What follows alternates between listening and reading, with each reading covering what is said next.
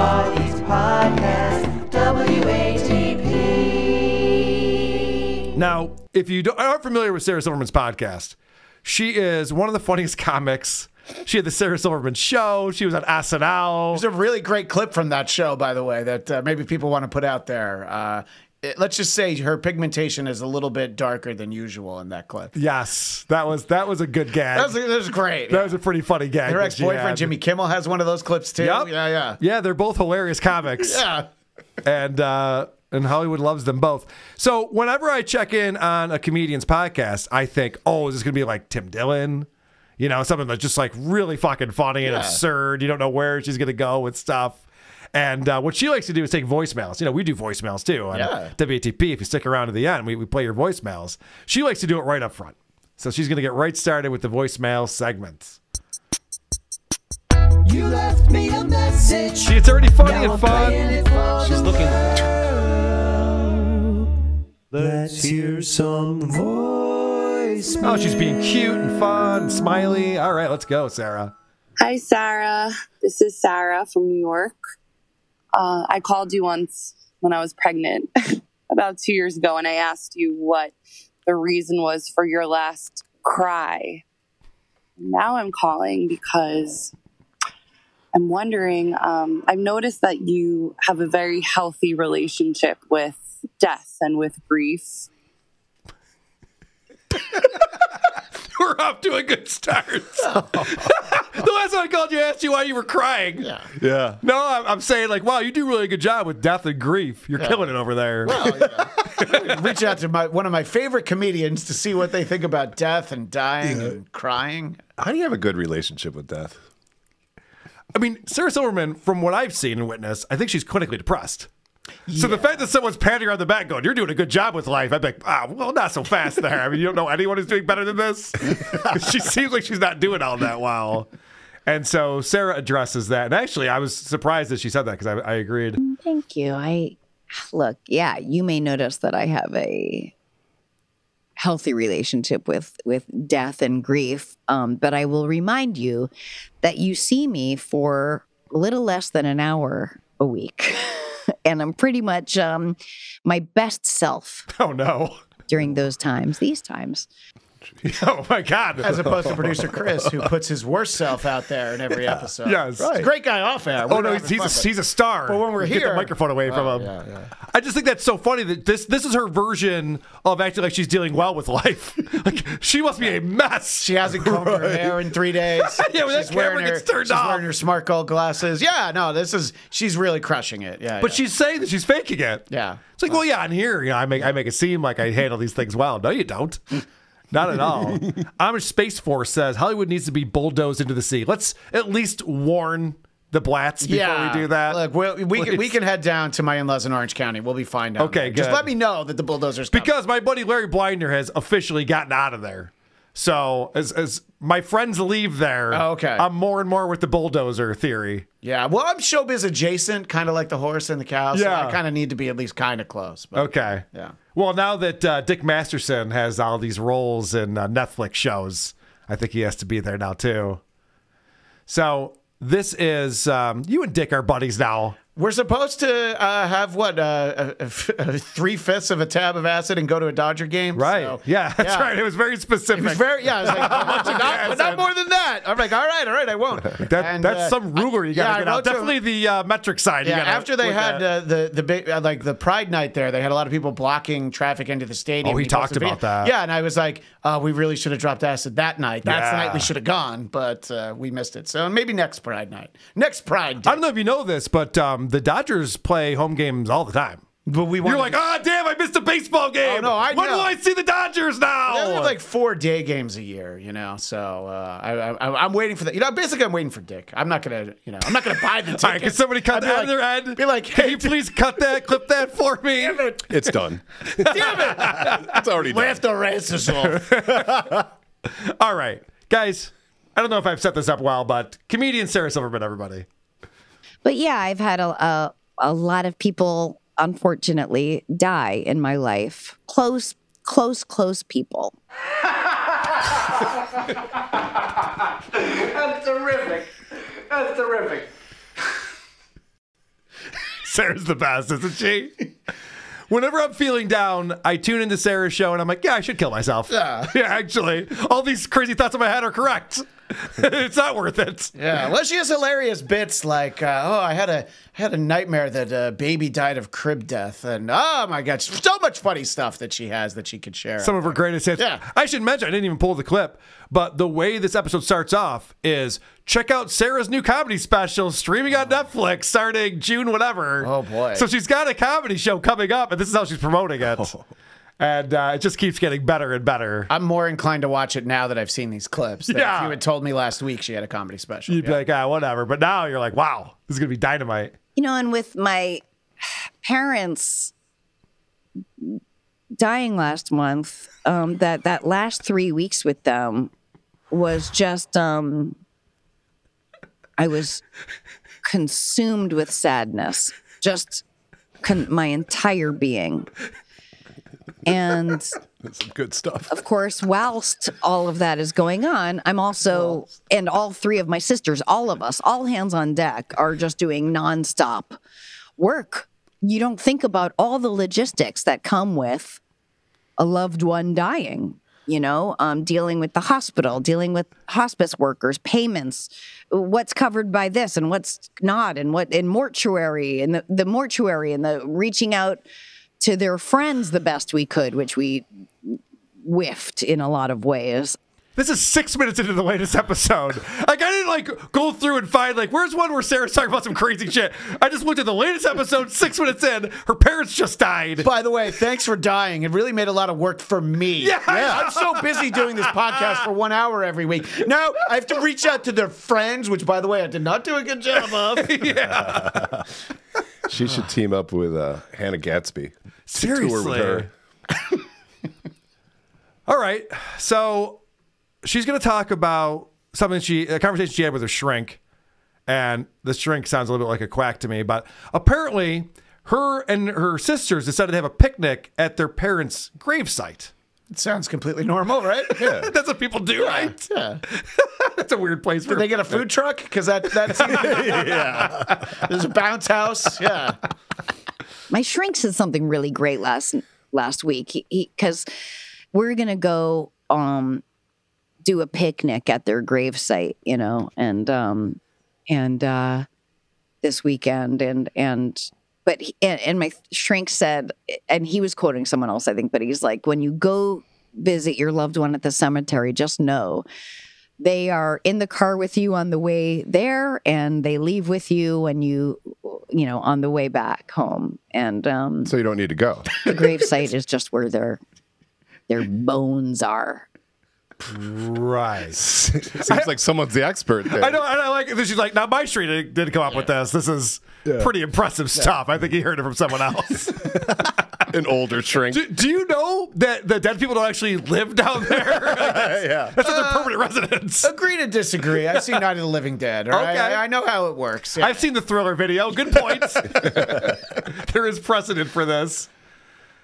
So what's funny is that all of this came from a caller saying she handles grief really well. Yeah. And she's having a picnic. Which, by the way, she's only proved how well she's handling her grief. I don't know. Also, if your parents die, do you have to do your podcast a month later? I mean, we're not all dead inside. You could take a little time. That I would think be people fine, understand. Sarah. I know. I need to promote your Netflix special. Don't get me wrong. That's important. Yeah, you know what? She'll take off next month. Right, yeah. After the special's out. All right, so let's get another voicemailer.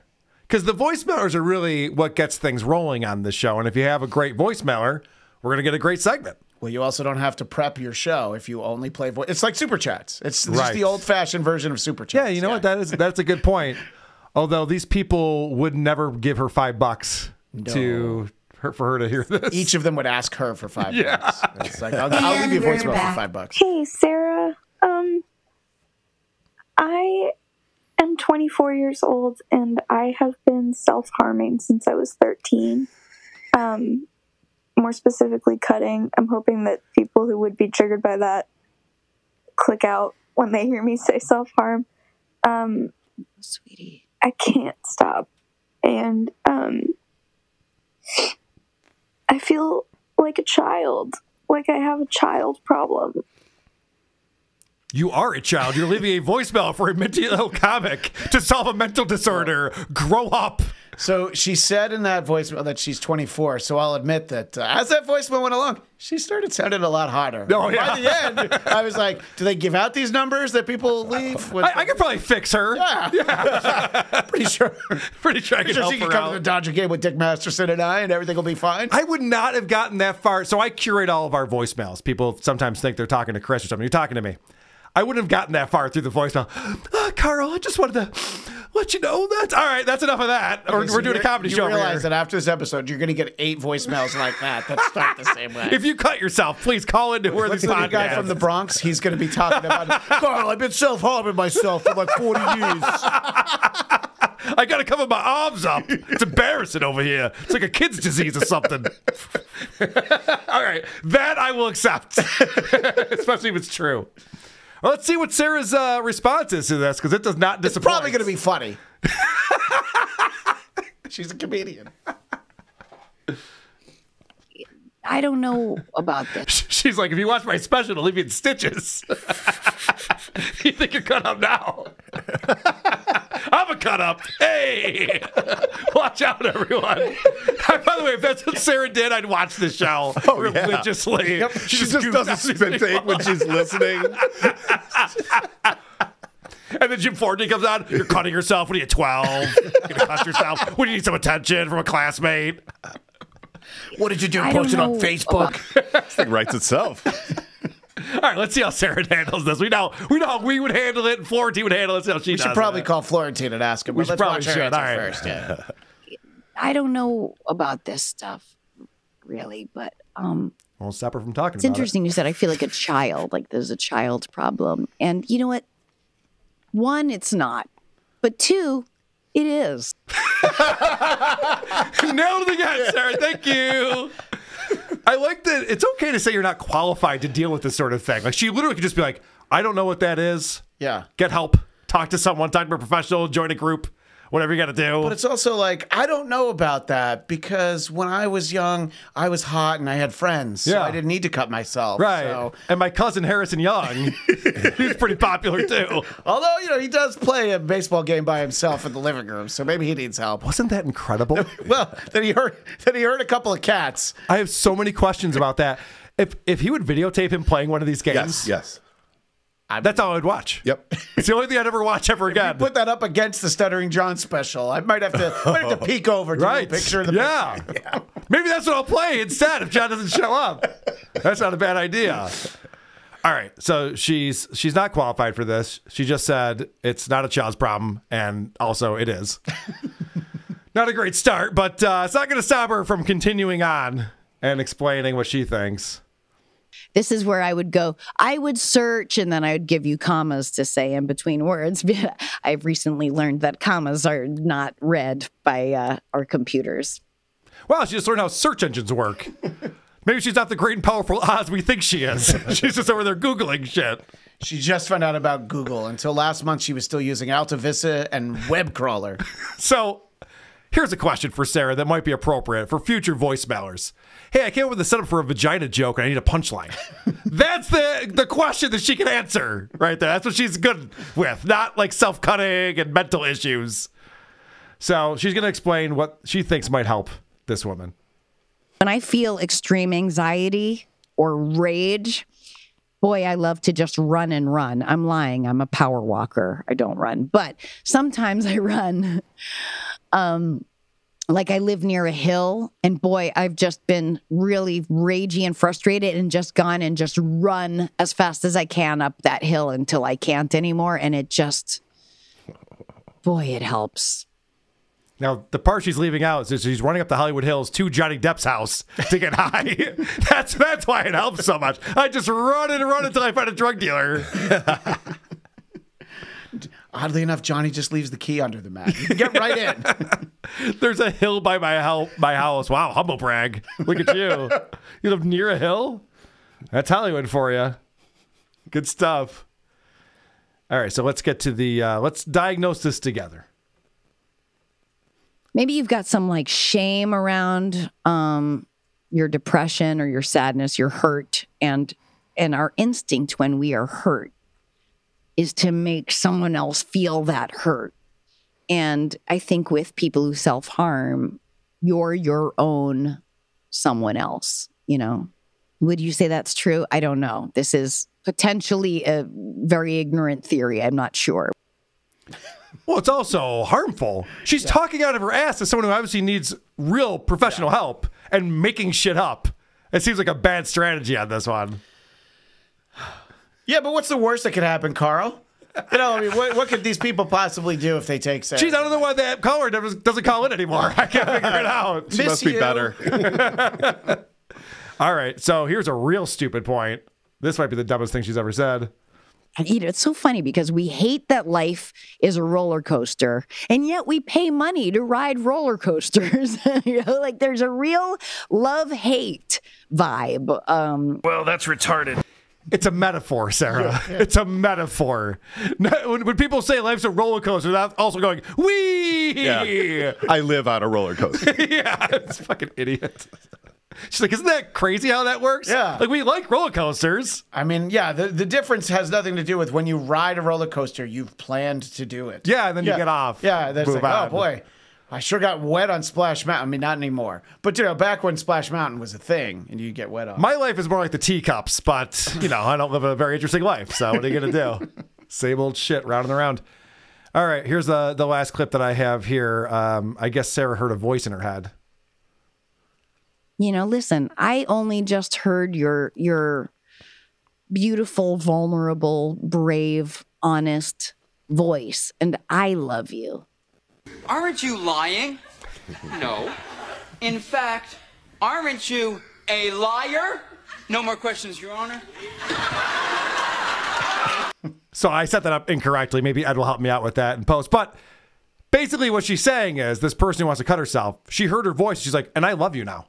And I don't think that's how that works. I don't think that's how love works. I love her now, but I don't think I know. You're in love. I'm sure going to try and find her. Listen, it's not about hearing someone's voice. It's knowing that they listen to your podcast. You know, if someone's just like, Carl, I like your podcast, I'm like, I love you now. Yeah. That's fine. That's all it takes. Yeah, you don't even have to like it. Just the fact that you listen. But hearing a voice, especially a sobby, weepy, whiny voice like that. Who are these podcasts? WATP.